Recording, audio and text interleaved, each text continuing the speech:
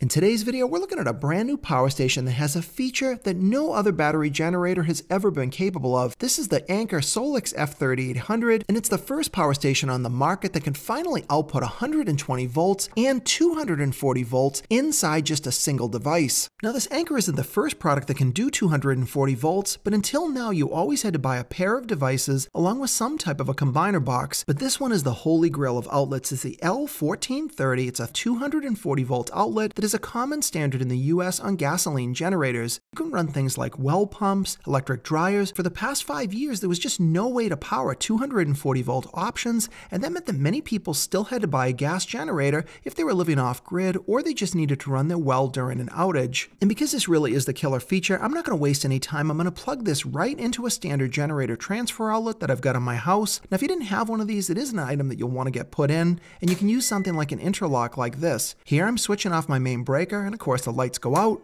and now I can fumble my way through to turn that interlock breaker to the on position. And lastly, I've got to just activate the Anker by turning on the AC outlets. And remember, having 240 volt ability doesn't just mean you can only run 240 volt things. These lights, my garage door openers, are all operating on 120 volts, in the same way it would normally with a gasoline generator. You can see that I'm already pulling about 1600 watts, and that's because my well pump is already on. Well pumps cycle off and on, so I went ahead and left the faucet in the open position just to make sure that the water would keep running and activate the pump. And this Anker SOLIX is working perfectly, but this device is only capable of up to 6000 watts of output. But I went ahead and tried to fire up my dryer anyway to see what would happen. Now, this dryer is using about 6000 watts alone. Combined with my well pump, there was just no way I could run it.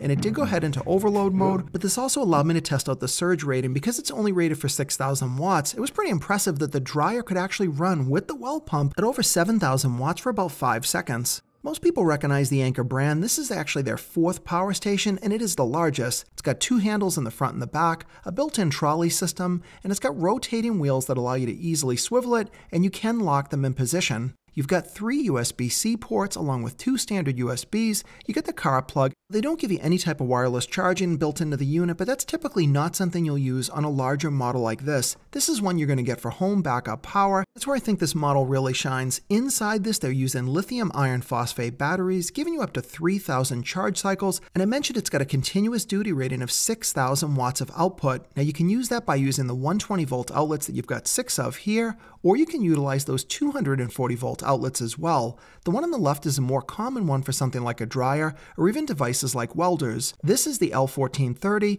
you're going to commonly use for your generator hookups on your house or even an RV. Now, the plug is technically rated for 30 amps, but this model rates it at 25 amps because that is the maximum amount of wattage the plug is capable of outputting. On the side of the device is where you can recharge it and you can expand it, and that is something very unusual. Here you've got a battery expansion port, and you can connect multiple batteries all the way up to 25,000 watt hours of runtime. They include 3,800 hours built right in. These yellow ports allow solar charging that can go all the way up to 2400 watts inside this single device.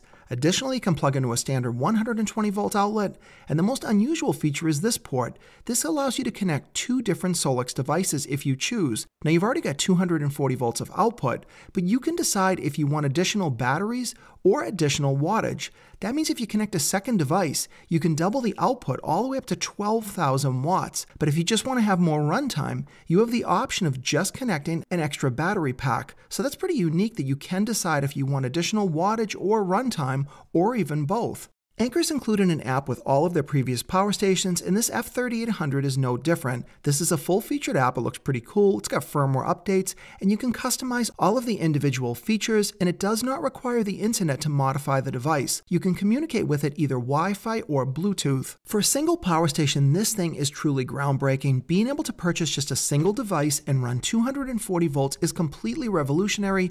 So far up until now, everything has gone right with this unit. The functions all work correctly. 240 volt power is huge, but there is one thing you need to be aware of. You're going to start selling this on Kickstarter. Now, for a lot of people, that's just going to be something you won't be interested in, but if you do decide to get on board, they are going to give you a significant discount to make it worth waiting a little bit longer to get this device. I don't think there's any concerns about Anker not delivering. They're using it for more of a publicity stunt to get some excitement. Of course, Anker sells on places like Amazon and directly, so down the road, you will be able to buy it in those places as well. So if you've been on the fence about getting a larger portable power station because it lacked 240 volts, or you just didn't want to buy multiple devices, this Anker SOLIX is definitely one to consider, and at the moment it is the only one with 240 volts built in. And I hope you liked this video, got to see a pretty cool device. If you did, be sure to give me a thumbs up and subscribe to my channel if you're not already for more videos coming up.